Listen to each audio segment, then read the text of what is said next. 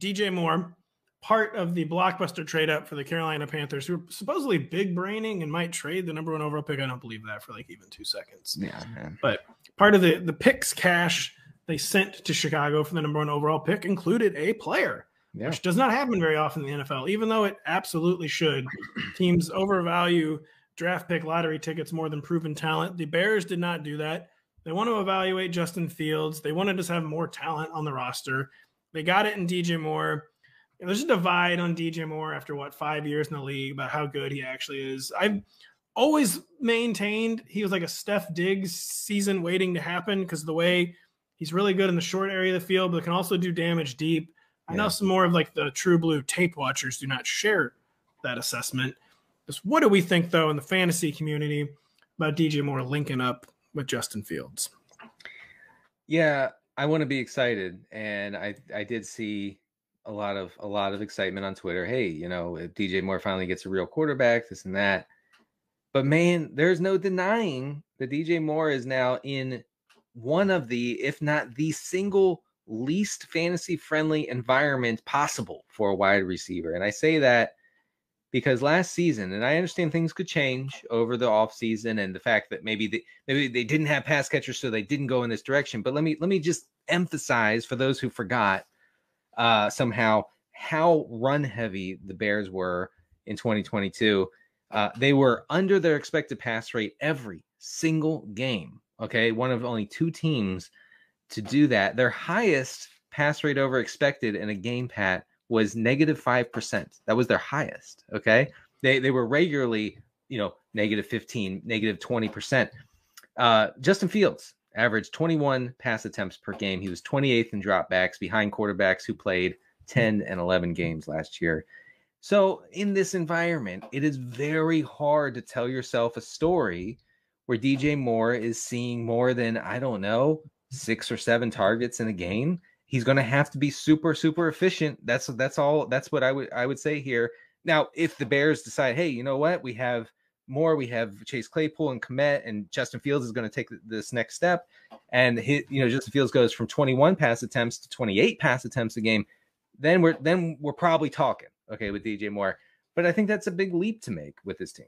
Yeah, I mean, they need to be this year's Eagles, basically, where they go from being one of the most run-heavy teams in the league to far more balanced and occasionally actually pass-heavy, like the Eagles were in 2022. But that would require a Jalen Hurts type leap for Justin Fields, and Jalen Hurts was already like a lot more efficient as a passer than Justin Fields was at this point in his career, and not as big of an arm maybe as Justin Fields, not as breathtaking of an athlete as Justin Fields, but just he had a much higher baseline as a passer already entering like his 3rd year as starter, where Justin Fields will be doing. And the really big issue, of course, is Justin Fields as being a sack magnet. We know part of that, of course, was his protection issues, which the Bears have addressed by signing Mike McGlinchey. No, excuse me. They actually wanted to. He went to the Broncos. Yeah, he went to Denver. Yeah. So never mind about that. Nope. My brain is already fried one day in free agency. That's good. That's really good for the rest of the week. real good. But DJ Moore, it comes down to one of 2 things. They either need an Eagles type philosophical adjustment on offense, or it needs to be one of those situations where he's the guy who dominates all the air yards, has an astronomical target share. It's just hard to see that happening with Chase Claypool, who they surrendered a 2nd-round pick for. Darnell Mooney, who is now actually one of the best number 3 receivers in the NFL. Maybe he's the Bears' number 2 receiver. Maybe Chase Claypool will be kind of like a role-playing number 3, but it's actually a fairly talented, at least talented receiver core now. And it just seems like it's going to be hard to dominate targets to the degree that he needs to in an offense that, even if it does go more pass-heavy, probably isn't going to be actually pass-heavy. And he's talented, and he's playing like a born playmaker. So there is the possibility that he goes nuclear. We actually can't discount the possibility that DJ Moore goes nuclear, but it doesn't seem like the most likely outcome.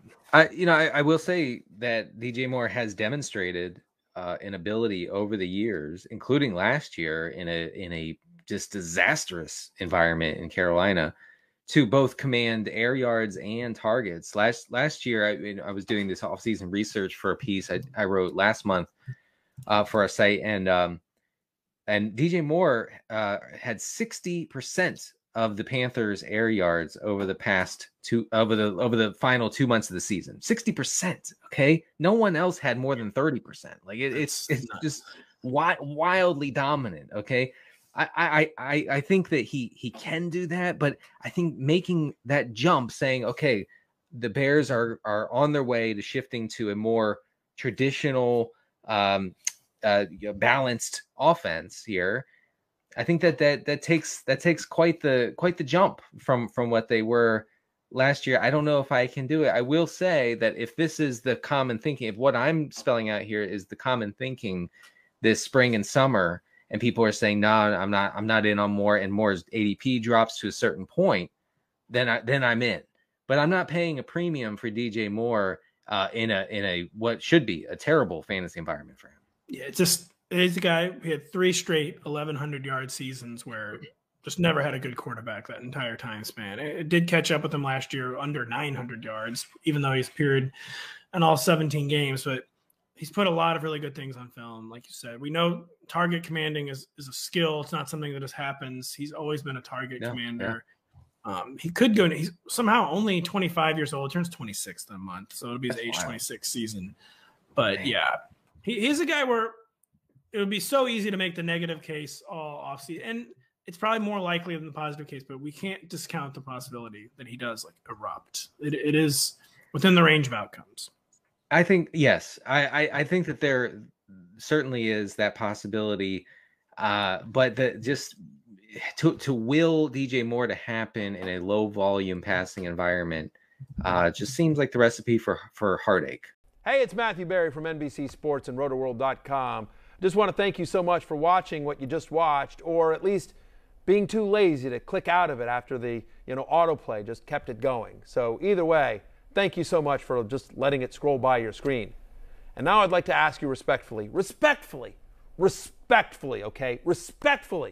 please subscribe to the NFL on NBC YouTube channel for the latest NFL news, fantasy headlines from Rotoworld, and betting analysis from NBC Sports Edge.